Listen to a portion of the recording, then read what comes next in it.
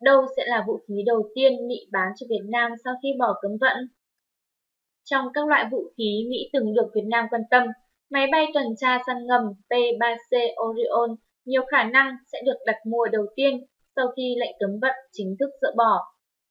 Với độ tin cậy và năng lực đã được chứng minh qua thực tiễn, nếu sở hữu P-3C Orion cùng đầy đủ vũ khí đi kèm, mảnh ghép cuối cùng của lực lượng chống ngầm Hải quân Nhân dân Việt Nam coi như đã hoàn thiện. Theo thông tin chính thức từ Hải quân Mỹ, 6 sĩ quan quân đội Việt Nam đã tới thăm máy bay săn ngầm P-3C của Mỹ.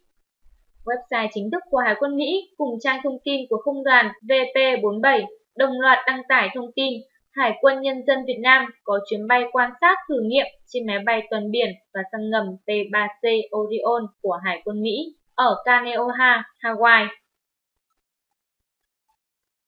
Ngoài P-3C, F-16 cũng được nhắc đến như một trong những ứng viên sáng giá nhất để thay thế vai trò của MiG-21 vừa mới nghỉ hưu. Xét tổng hợp các yếu tố như tính năng, chi phí mua sắm cũng như khai thác sử dụng, thì hiện tại khó có chiếc đấu cơ nào tỏ ra phù hợp với Việt Nam hơn chiếc tiêm kích hạng nhẹ này.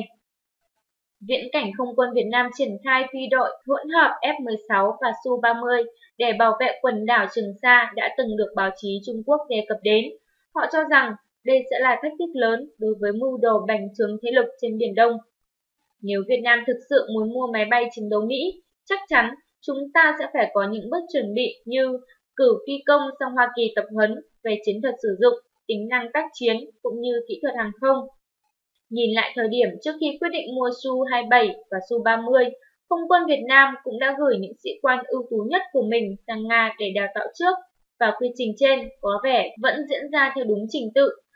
Vào tháng 3 năm ngoái, phía Mỹ công bố đã trao học bổng đầu tiên của chương trình tập huấn lãnh đạo hàng không cho Thượng úy phi công Trịnh Công Huy.